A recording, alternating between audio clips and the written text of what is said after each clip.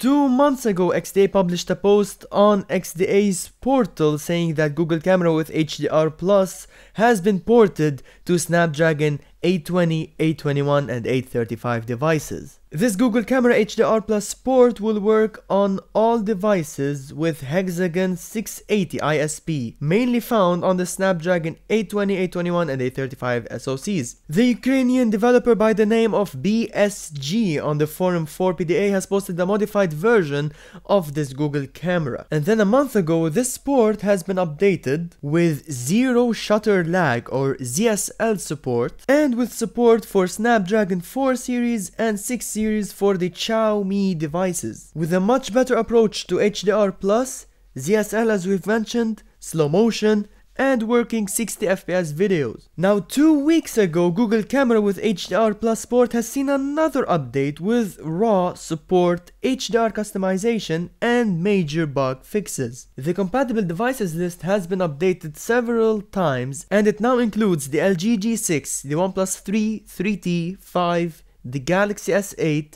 the Xiaomi Mi 5S, the LG V20, and the Essential phone. Other devices with Camera 2 API enabled such as the Nokia 6, Redmi Note 3, and Redmi Note 4 may also work too. Now an XDA member with the name Ivanich, I hope I'm saying this right, has taken BSG's work and made it more optimized for Snapdragon 820 and 821 devices. Luckily, I have an 820 device, which is the OnePlus 3. And I have taken some sample pictures to show how this HDR Plus is effective. So for our first pick, here's a comparison between HDR Plus Off and HDR Plus Auto in this situation. Keep in mind that the focus and the exposure point is in the middle of these lights. That's why the room is a bit dark. You can see how HDR Plus made the room a bit brighter and how the lights are more clear and detailed. This one is a much better comparison picture that shows HDR Plus Auto versus HDR Plus Off. And the focus point and exposure point is pointed towards the painting in the middle of this picture. You can see how a lot of the details around the lights are missing while HDR Plus is off. Even the two turned off light bulbs aren't showing up when HDR Plus is off. Here's another picture I took in the elevator. With HDR Plus set on auto, you can get more details inside the light bulbs. Here's 3 different pictures taken with my camera pointed at my dark room. You can see how Forced HDR Plus did the best in dark areas. Forced HDR Plus uses a bit of a more aggressive algorithm to work out the more exposed parts of the picture and the underexposed part of the pictures, which might result in some artifacts. Here's a picture of my kitchen.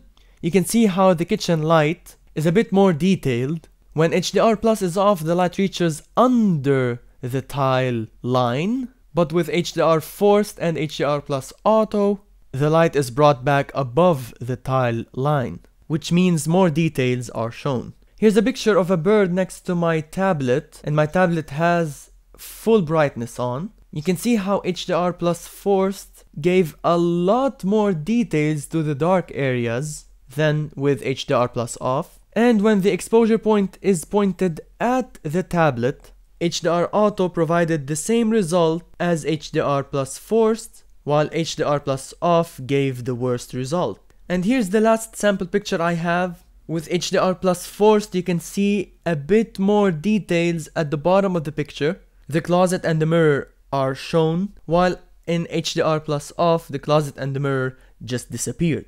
They're black. To compare this exact scene with OnePlus's camera, using OnePlus's camera with HDR turned off, we have the same result as the Google camera with HDR Plus turned off, obviously.